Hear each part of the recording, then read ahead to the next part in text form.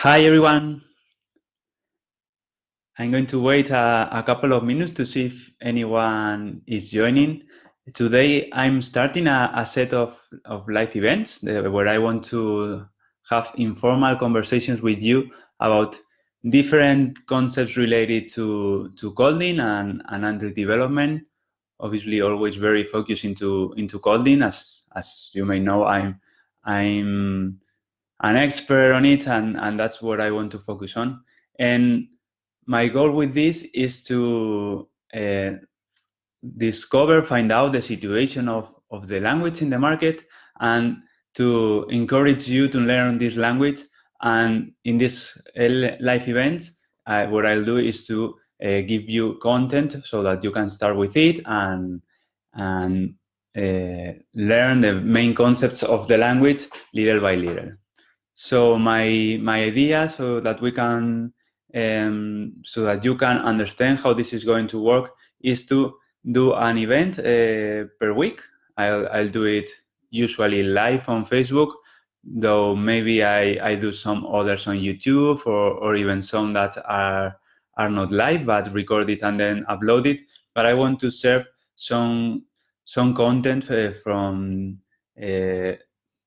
one per week, more or less, in about around half an hour or an hour or something like that, so that you can continue progressing. As I mentioned, this is going to be very informal. I'm not preparing it too much because I want it to be very casual.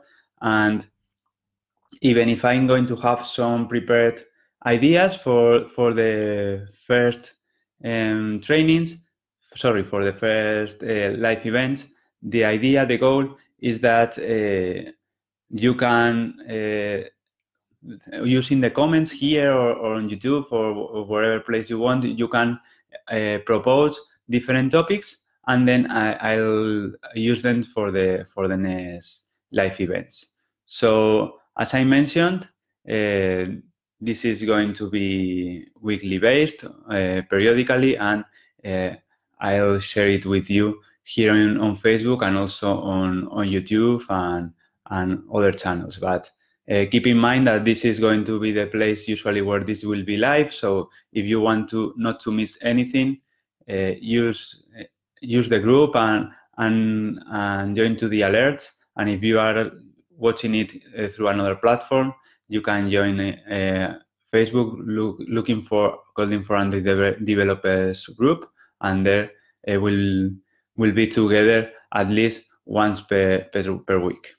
So what I wanted to talk about today, let me check my notes, is today is an introductory video to explain first a little what is Kotlin for the ones that don't know about it yet. I guess that many of you, if you are watching this, is because you know about it, but I want to remind what's the origin of the language and how was initially conceived, and how it has been evolving during the years. The second point I want to mention, and I want to let you know, is that what's the current situation of the language in the market, how companies are adopting it, how this is growing, so that you can have a better idea, a better feeling on how important it is for an Android developer to learn Kotlin nowadays. And finally, we'll do just a small example in Android Studio, so that we can see how to create a first project using Kotlin and see the main differences when you create a project using Kotlin as opposed to using Java. So, as I mentioned, this is going to be quite introductory, but I'd love to let me know if you are watching it, what are your impressions, and if you want to comment something, we can talk about it. So this is the magic of live events, that we can interact and help each other find out the solutions to our questions. So first of all, regarding what is Kotlin, as you may already know, Kotlin was a language created by JetBrains. JetBrains is the company behind many powerful IDEs. The most popular is IntelliJ, which is the one that Java developers use. It's the most popular because it's the one that they have a community version and a premium version. So the community version is free and it's widely used around the world to develop software using Java. But apart from that, they have IDEs related to a lot of different languages, and as you may know, Android Studio is based on this IDE on IntelliJ. So we have been using their software for many years now when developing Android apps. So at some point, the JetBrains team decided to create a new language, initially only for their own purposes because Java was becoming a bit obsolete for them. So they decided to create a much more modern and powerful language that could help them speed up their development. This was the initial thought, but they, from the very first moment, decided to make it open source. So from that moment, they also started to build up a community around the language, and a lot of people started becoming interested. And at some point, there was a lot of people using it and trying it and giving feedback, because something I forgot to mention is that the main focus on Kotlin initially was to be run on the Java virtual machine. So everyone that was doing Java development using the Java virtual machine could get all the benefit from using Kotlin. And that's where it started evolving and where the community started growing. And it was especially important in the Android world because, as you know, when we develop Android apps, the problem that we have is that we have to use a very ancient version of Java. We are tied to the versions that the devices have, that initially were the most used ones were using at that point Java 1.6. Then we could start using a limited version of Java 1.7, and nowadays we still have some limitations, but luckily we can start using some of the features that Java 8 has. But this is still very far away from the modern languages. We have a lot of missing features.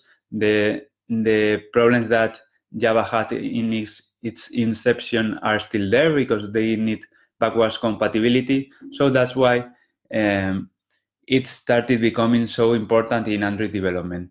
Suddenly, we had a very powerful language where we could develop our Android apps. And it became so popular that at some point, Google decided to start supporting it, and it became another official language to develop Android apps. It was a very important moment, and from that point, the growth of the language has been unstoppable. It keeps growing and growing, and we'll talk about some of these figures later. But getting back to the language, it was, as I mentioned, it was initially focused in Java Virtual Machine, but nowadays we have many other options.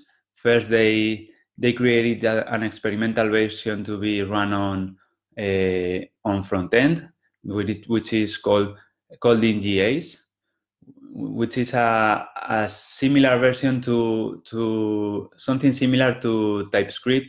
It's a language that then transpiles to JavaScript. It creates a JavaScript code that can be run when it's compiled, that can be run in any browser.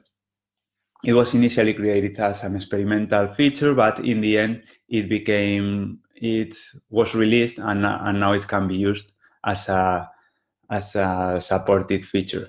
And apart from that, they, after some time, decided to to get away from any virtual machines and decided to create Kotlin Native, which is a version of the language that can be run on any version of the language, on any device that they decide to support. For instance, we can now run Kotlin on a Raspberry Pi or even on iOS devices. So this opens up a world of possibilities. That mixed to the idea of multi-platform projects, what it will help us do in the future is that we can create common modules that are running a generic version of Kotlin that then can be used in specific modules that then will be run on an Android device, for instance, or an iOS device, a browser. So ideally, in the future, we'll be in a world where we can share a lot of, we can build up all our apps in our company in Kotlin and share a lot of common code in those multi-platform modules. This is something that nowadays is still an experimental feature, but in the future we'll be able to use it, and I'm sure that will be another boost in the use of Kotlin, because not many languages nowadays offer these possibilities as Kotlin is doing it. And getting back again to what are the premises of the language, Kotlin was created to be pragmatic and concise, and in this sense, they try to avoid all the boilerplate that other languages like Java force us to do. For instance, by removing semicolons or instantiating, defining classes is really easy, and with constructors that are very easy to implement and to declare the properties of the class in a very simple way. We'll see all this in future live events, but for now, keep that in mind, that with Kotlin, you can reduce the number of lines of code in an impressive way. From what I've seen from other projects and what I've read and my own experience is that you can reduce up to 40% of the lines of code, maybe 25% if is a more conservative number that you will almost for sure achieve, but you can even achieve in up to 40% of code reduction. And this is very important because if you reduce the number of lines of code, you are reducing the number of problems that you can have in that code. So you are limiting the bugs in your app. You are also reducing the code you have to maintain and to understand. So creating new features and adding up new code to your base code is much easier, much faster. So Kotlin makes you much more productive than Java in that situation. But apart from that, Kotlin was created to be more secure. More secure in the sense that the language and the compiler helps you more when you are writing your Android apps. So it's much easier not to commit the same errors that we have in Java. For instance, null pointer exceptions. I'm sure that if you go to check your apps, your back tracker in the Play Store, or if you use Fabric, I'm sure that around 80% of the errors or 90% are null pointer exceptions. Kotlin, for instance, has a way to limit the number of null pointer exceptions that you may have because you have what they call the nullable types, which are types that can contain a null. In general, a type won't be able to keep a null, to save a null in their variables because the types are not nullable by default. So when you are working with it, you can be sure that you are working with a non-nullable value. But in the case that you need a null, you can create a nullable type, which is the same as the regular type, but with a question mark. And from that point, the compiler will force you check the nullability of that variable. So it's much more difficult to commit errors in that situation, as the compiler is going to force you to do all those checks. So this is really powerful, and it helps you think in another way. It helps you understand that you don't need to have nulls all around your base code, that you can keep them in the minimum place as possible, and that way you are reducing the number of possibilities where your code can be null and where you can have these situations. But apart from null, there are other many things like seal classes, for instance, that will help the compiler understand the number of subclasses that a class can have, and this will make your code much more predictable and much easier to understand what are the possible states of your code. And apart from that, there are many other little things that you will be able to see if you continue watching these events, these recordings. So I'm sure that you learn a lot from that, but keep that in mind, that with Kotlin, it's going to become much easier to reduce the number of problems, the number of errors in your base code. And apart from all that, another advantage of Kotlin is that it's 100% interoperable. This means that all the code that you write in Kotlin can be used from Java and the other way around. All the code that is written in Java can be used from Kotlin. And this has been an important part of the language that help it make it so popular, as you don't need to create all your base code in Kotlin. You can keep using the libraries that you were using before. This means that even if at the beginning there were not many libraries or much code written in Kotlin, it didn't matter, because you could write your new code in Kotlin and interoperate with the old code in Java without any issues, and keep using the old libraries also without any issues.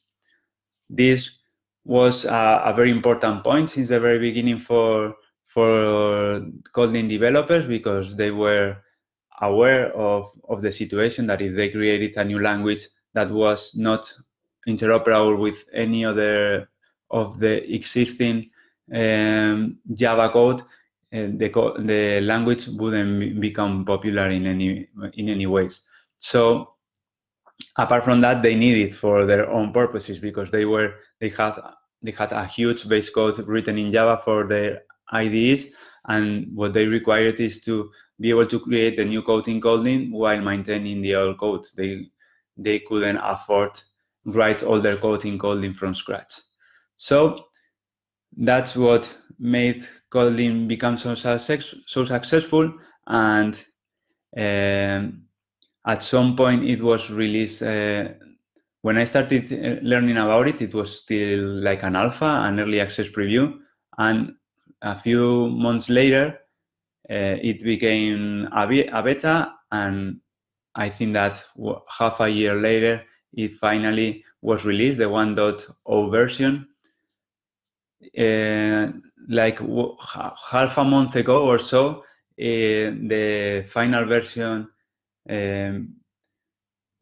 got 3 years old. So we've been 3 years with Kotlin already, with the final version of Kotlin, and since then a lot of things have happened. The first one, and the most important, that I mentioned, that Google adopted it as an official language to develop Android apps, and nowadays they are very focused in boosting the Android productivity using Kotlin, to the point that they are creating a lot of new libraries that take advantage of the new features of Kotlin, and not only writing Java code. So we can see that Google is putting a lot of effort and enthusiasm on this language, and that we can be sure that it will keep being used for a long time. Once I made the introduction of the language, now I wanted to tell you about the current situation of Kotlin on the market. Nowadays, there are lots of companies that are using it, that are adopting it. I know many companies that ask me for my training to migrate from Java to Kotlin, but I also know of many other people that follow me on the through my blog or that bought my book or my online course. They all tell me that they are migrating in their companies from Java to Kotlin, or at least starting to use the language in the new code. And this is the feeling is really great, because it looks like all companies are starting to use it, but these are not only feelings, they are real numbers, and we can see it in some of the numbers that the Kotlin team released during their last Kotlin Conf in 2018. They said, like for instance, that nowadays 1 out of 4 apps in the Play Store are using Kotlin as their language. That doesn't mean that they have all their base code written in Kotlin, but that they have at least part of their code written in Kotlin. The new code that they are writing is written in Kotlin. One out of 4 from the 1,000 that are most used in the Play Store. So we are not talking about apps that barely any people are using, but are the most used in the Play Store. The ones that thousands and millions of users are using in their day-to-day. So this means that not only that the companies are starting adopting it, but that they rely on the language for apps that are widely used and that require a lot of efficiency and stability, because they are the most popular in the Play Store. So that gives us the sense that the sector, that the market, the Android companies are relying on this language a lot to create their apps. The other thing is that the number of jobs, that the presence of the language on GitHub, for instance, and the number of devs, of developers are growing exponentially. We can see that the numbers of the use of Kotlin from 1 year to another grows 4 times from 1 year to the next one. So this is a measure that has been kept steady since the release of Kotlin 1.0, and in fact this year numbers are even bigger. It was 4 times greater already in October. So you can imagine that the language is becoming more and more popular. In fact, GitHub mentioned that this is the fastest growing language in their platform. So my opinion and my impression is that we've reached to a point where Android developers can no longer keep forgetting about the language or delaying learning the language, because at some point they are going to need it. And if they don't know about Kotlin, they are going to be some steps behind their competence, for instance, for reaching a new job or inside your own job to get more responsibility. And in my opinion, nowadays is the perfect moment to start. Well, the perfect moment was yesterday, but the second perfect is today. So I really recommend you to start using Kotlin and to learn how to use it, how to develop Android apps using it, and to get the most out of the language. So with this video, I want to show you some of these things that I think that are important to start learning the language, and you can follow them on your own, or ask me for help with any of my other products that I may have, as you wish. I promise that I'll give a lot of value in these videos so that you can learn on your own and start learning how to create Android apps. So at this point, what I wanted to show you is how to create your first project using Kotlin, and we are going to run our first app with Kotlin code. So let me check how I can share my screen. I'm not sure I can do it now. No, it seems that if you start without sharing your screen, you cannot share it later. So what we are going to do is to leave it here in this video, and in the next one I'll share my screen from the very beginning and we can take a look. But I can give you an introduction on how to do that. It's really easy. You just need to go to Android Studio, and when you create a new project, it will show the option to select when you have to choose the name and the package of your app. There's also an option to select which language you are going to use. You can use Kotlin or Java, and if you choose Kotlin, it will create a project where with all you need to start using your Kotlin code. You will see that the main activity that is created automatically is created using Kotlin language, and you can start checking the differences there. We'll see in the next video what these differences are and how you can and how you can use them to understand the new features of the language. You will see that it's very similar, that even if you haven't used Kotlin before, you can understand the language, the code that you are seeing there. And if you go to both build.gradle, the project one and the module one, you will see that in the project one it has added the Kotlin plugin, and then you can go to the module one and you will see that it has added the plugins to the top of the toolbar. Sorry, to the top of the file.